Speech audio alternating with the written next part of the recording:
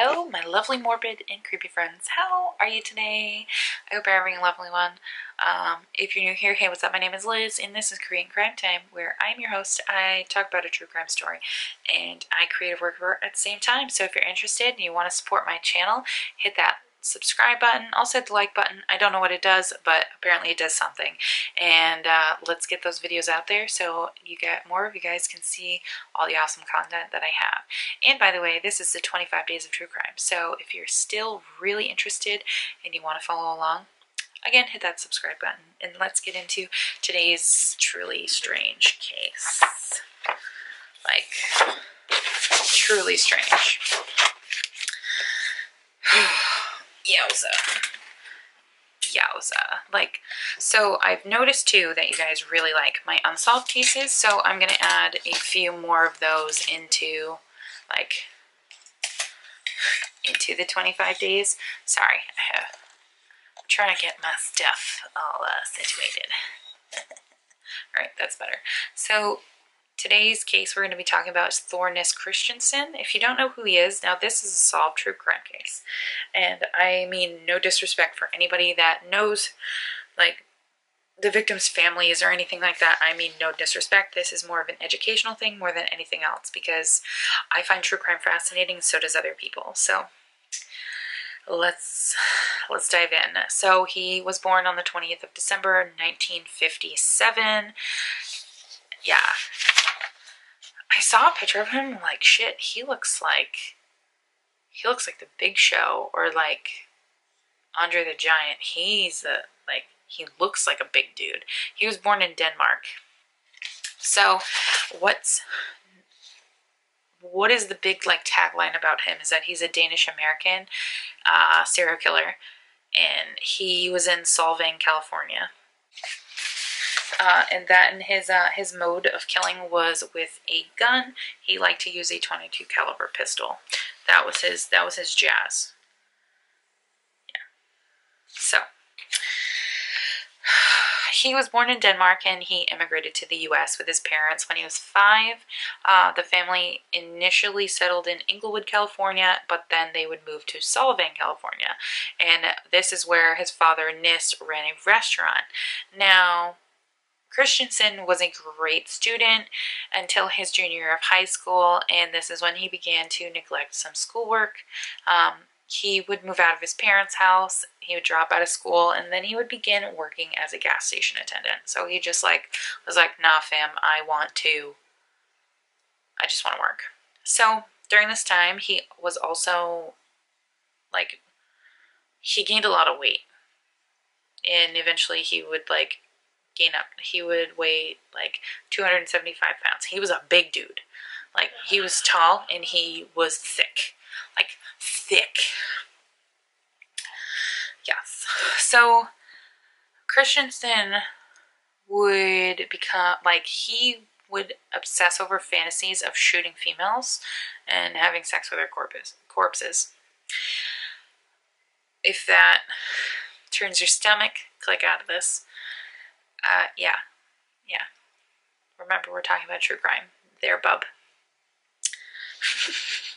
So, he would steal a .22 caliber pistol from a friend, and with this, he would commit his first 3 murders. He then moved to Oregon. He lost weight, and he moved back to Santa Barbara County, and this was to complete his high school diploma at a junior college. So Christiansen would move into an apartment in Goleta with a woman in her 20s that they met while she was hitchhiking. Christiansen would commit another murder during this period. Secondhand sources would indicate that Christiansen's MO during this period was to meet his victims while they were hitchhiking. He would shoot them in the head with the .22 caliber and then sexually assault them post-mortem. So full-on necrophilia is happening.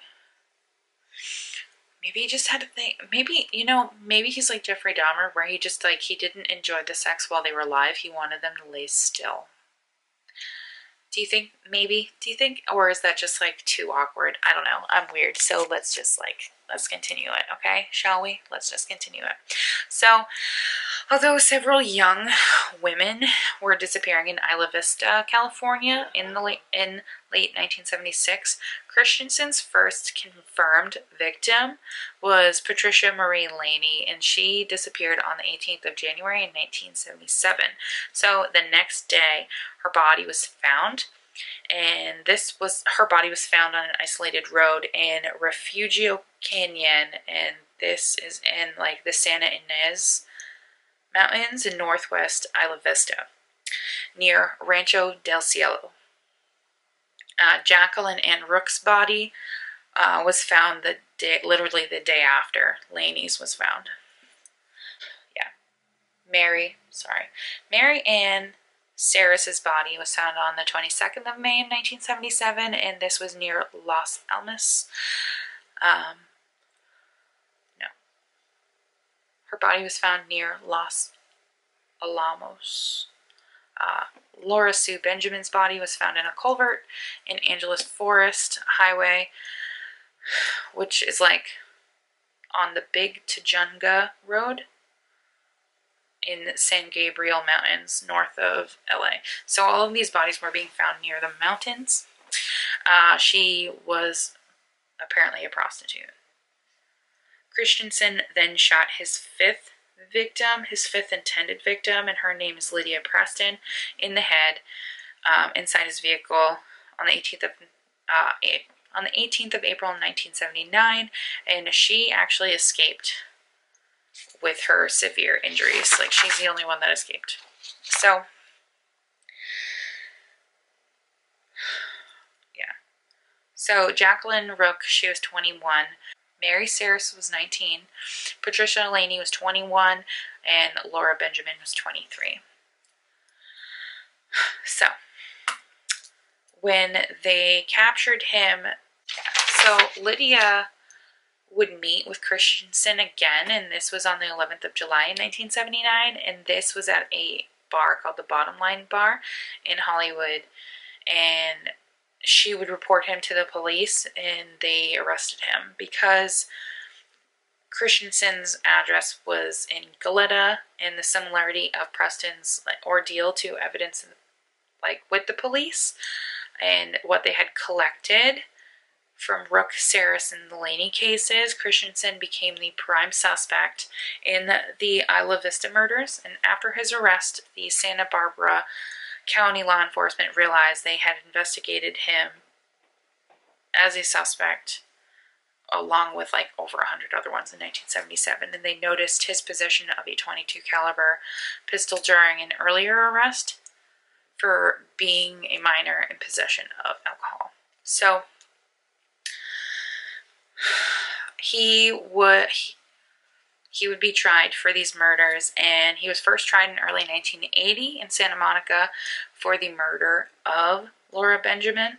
He initially pleaded insanity, but withdrew the plea, and in June 1980, this is when he pled guilty to the Isla Vista murders. He was sentenced to life in prison. So he didn't last very long in jail. The 30th of March of 1981, this is when Christensen died after being stabbed in the exercise yard in Folsom State Prison. His killer was never identified, and according to his defense attorney, James Westwick, psychiatrists had warned that Christensen would be in danger in prison due to his sexual nature of his murders and his youthful blonde appearance, because, he was he got some luscious locks. He was young looking. I think it's a Danish thing. I don't know. So the full aftermath of all of this is that Patricia Laney, she became a prominent symbol for groups that advocated violence against violence to women, and this was in the Santa Barbara, Goleta, and the Isla Vista area. She had been a community volunteer with organizations that advocated against violence on women, and she there's been a festival in her memory since 1977. It's still active. So yeah, that's the case of Thor Nis Christiansen. I know that was a really like short one. He like, man, he's that's a special one right there. So I hope you guys enjoyed, and I'll see you guys in another episode of the 25 Days of True Crime here on Korean Crime Time. Bye, guys.